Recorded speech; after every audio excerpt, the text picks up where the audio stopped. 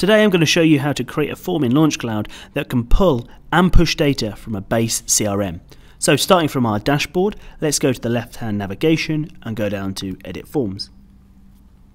We're going to click on the turquoise plus button at the top left to create a new form, and I'm going to call this form Lead. I'm going to pop it into my sales project. I'm going to save the form. This is going to load up our canvas for our new form, and what we're interested in right now is this toolbox. So you can see text input, and at the bottom what we need is data search. So I'm going to pull one of those into our form and I'm going to let go.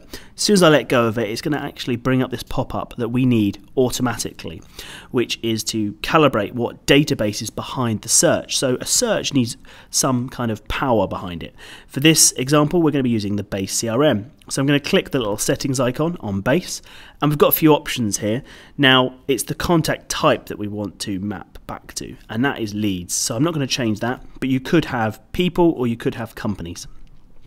Do we want to update the record on Base? Yes, I do. So if their telephone number has changed or their email has changed, I want the operator of the form to be able to edit that in Base.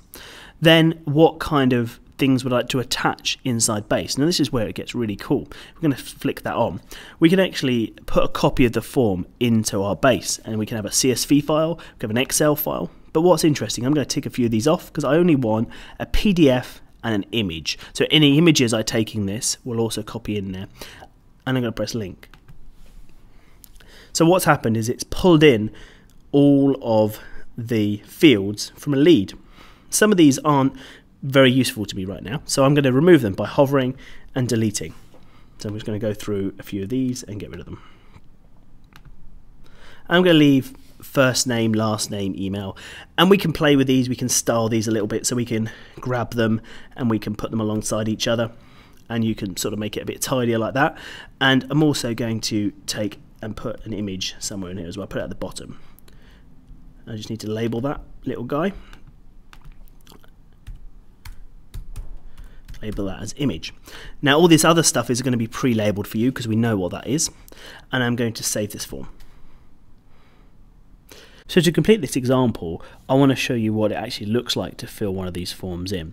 So what I'm going to do is take a step back onto all of my forms, and I'm going to make sure lead is switched to on, and I'm now going to go and flip to our form app, which is where you can capture forms within a browser.